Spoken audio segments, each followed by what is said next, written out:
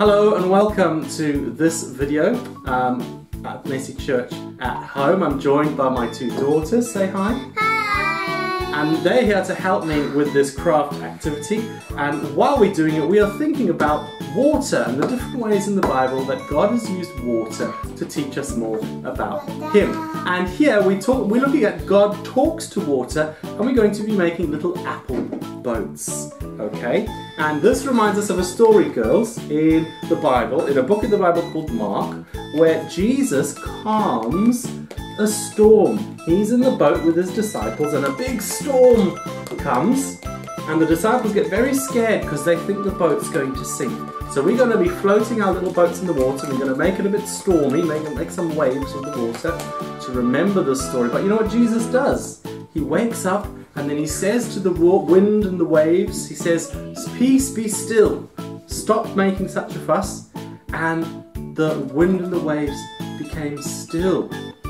The weather obeyed the command of Jesus. So the girls have already got some pieces of foam. So they're going to start decorating those now while I show you a few other bits and pieces we need. So get your felt pens, girls, you can start decorating those. We won't do it on... And for my birthday,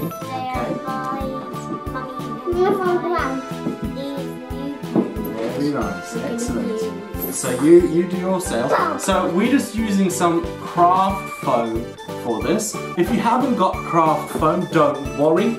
You can use paper, but the idea of craft foam is that if it gets wet, it's not going to get damaged, but paper will kind of all go droopy. But you can still use paper, but just know that you might have to make a few sails if you want to do it more than once. Alright, so I'm going to take some foam that I've cut out earlier, and you can use any shape. I mean, Laura's got a circle, Katrina's got a square shape. I don't know, I might do like a kind of sailing shape, I don't know, a funny shape for my sail. There we go, there's my funny shape. And you can get some felt pens and you can decorate those in any way you like. Just do a quick decoration on there. Okay, now, ideally, you want to attach these to, what are they called? Toothpicks. But we haven't got any toothpicks in our house, so we're going to use matches instead. We've got the small matches, which would work.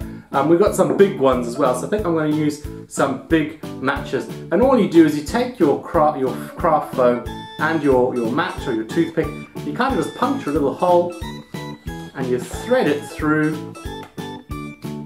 so that it bends around like that. And I'll zoom in for you. So it bends around and makes a bit of a sail, like that. Okay? So when your sails are done, girls, I'll get yours sorted as well. Thanks.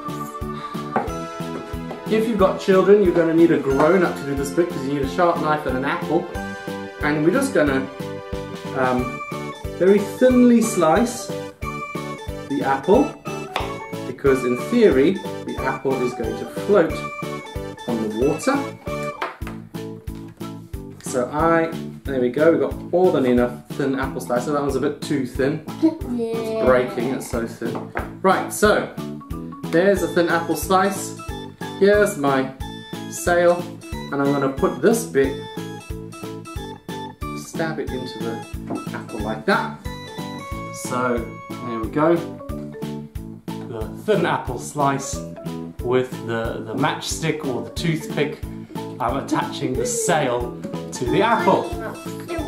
Right, so I'm going to help the girls make their little apple sailing boats as well. So we've finished our sailing boats. Here they are. Don't they look wonderful, all ready to go sailing? We are using our washing up bowl with water in it. You could sail these in the bath if you wanted to, or in the sink, or anything like that, or in the paddling pool outside, wherever you like. So, let's take our boats. You take yours, that one yours, Trina? Oh yeah. Pop it in. What? I think it's a bit... Just pop it in. Let it float. Whoa! Maybe yours needs to go a bit more in the middle, your sail. Let's try. Oh.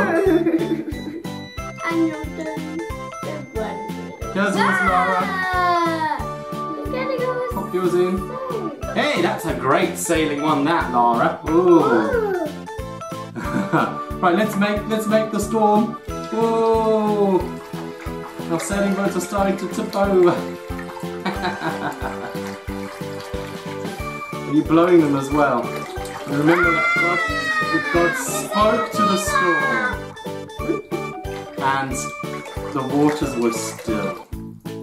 Good. So there we go. I think Some floating apple sailing boats that hopefully won't sink or tip over. They might. Anyway, have fun with this.